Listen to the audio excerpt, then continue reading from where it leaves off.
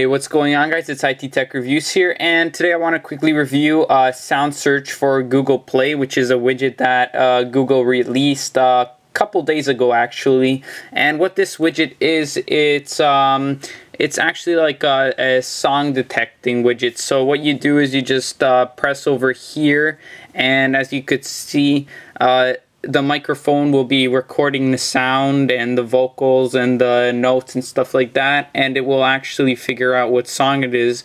And since I'm talking, it's gonna say no results found, obviously. Let's go ahead and try a popular non-copyright song. A lot of people are probably gonna hate on me for this, but let's go ahead and play this song. I'm not gonna tell you what it is yet. Let's go ahead. Well, I already know that Google found it because I tried before, but let's go ahead and try it once again. So let's go ahead and start the song. I'm pretty sure this is a copyright-free song. I've seen it on Google, on YouTube before. I used it as an audio swap. Okay, let's go ahead.